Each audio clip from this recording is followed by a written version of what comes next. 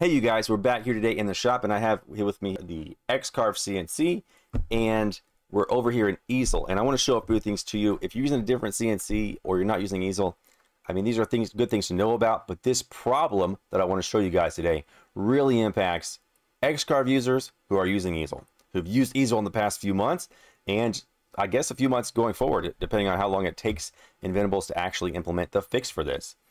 Now there's an issue over here in Easel, and it involves your machine settings. All right, so I'm going to go over here and show you. You can go to General Settings and then Machine Inspector. You can also use the hotkeys Control-Shift-D, and it will open this same page, this Machine Inspector page.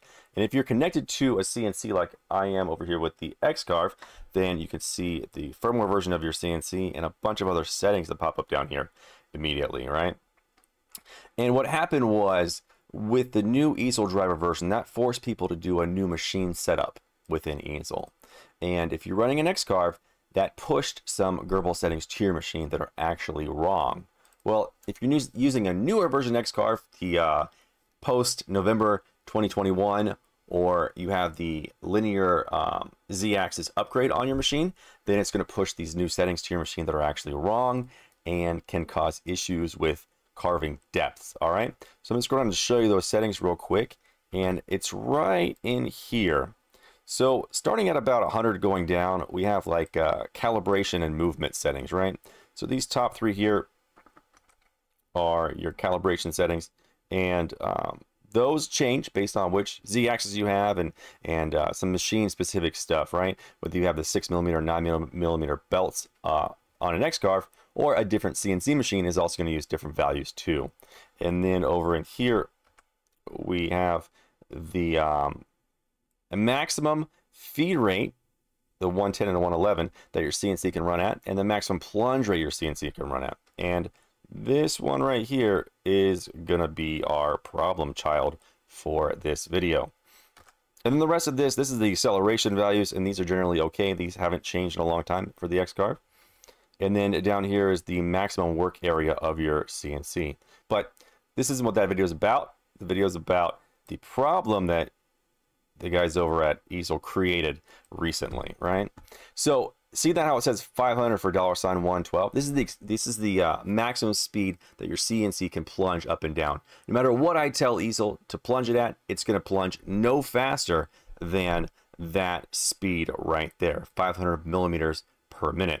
And it's going to feed rate around no faster than these two, 8,000 millimeters per minute, right? So I can program in 500 inches per minute in here, and it doesn't go that fast because it'll only go 500 millimeters per minute, which if we do some math, equates to 19.68 inches per minute. So our maximum plunge rate on an X-Carve is supposed to be 19.68 inches per minute. And we come up here to the defaults that Inventables provides to us. I'm going to put a link to this down in the first pinned comment down below. So if you want to click on this and see what the defaults are for the different machines, you can do that. But the default maximum plunge rate for the newest X-Carve, which is this one here, right, is 500 millimeters per minute, just like mine is set to right now. The default for the older version X-Carve is the same, 500 millimeters per minute. So there's no reason why that should change when I come over here and I do a new machine setup. And I select either the old one with the new Z-axis, the upgrade, or if I select the new one, which also has that upgrade, it's going to cause this problem. So I'm going to continue with setup. It's going to link to the machine. And when it links, it's going to push these settings to it. All of the settings that Inventables thinks that this machine should have for it, right? Which it only pushes a few settings to the machine, not all of them. But in that process, let me unplug this and plug it back in. It pushes that $112 setting. And unfortunately, you'll see what happens here. I'm just going to zoom through these pages just to get to that screen to show you the problem. I'm going to go back in and press Control-Shift-D to open that same page. And if we scroll down to the bottom now, hey, look at that. We've got a problem. We've got 2,000 now as our value, when it's clearly supposed to be 500 according to the Inventables website.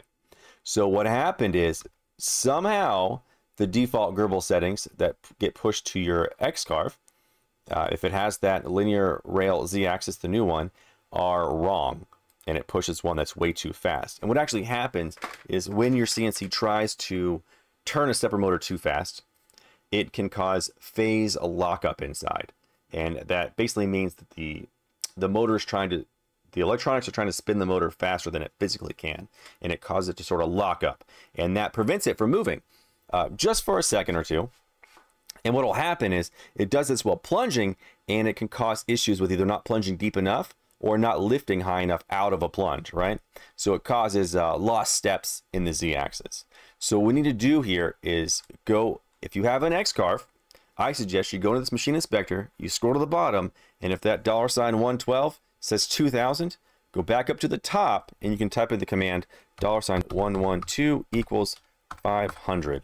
Hit enter, and now you're right back to the defaults. Now you can go over here and click this little refresh button over here on the right hand side. Not sure if you can see that. There's a refresh icon right here, and that's going to update these by rereading them, right? So it still says 2000. You're clicking this refresh button over here, and now it just updated them, and now it says 500. So that confirms that it took my settings change. All right. So now it's not going to do that phasing lockup inside the stepper motor. Now you can probably squeeze this a little bit higher. So I'm going to link you guys to a buddy of mine, James Steen Design, shows how to kind of tune your CNC to find the optimal acceleration and maximum feed and plunge rate for your CNC. You can kind of run through a bunch of tests and possibly tune that higher. The reason I say that is if you haven't seen my video about speeding up 3D carves, that is one of the keys to speeding up your 3D carve finishing pass, is to get this plunge rate as high as you can without making it phase lockup.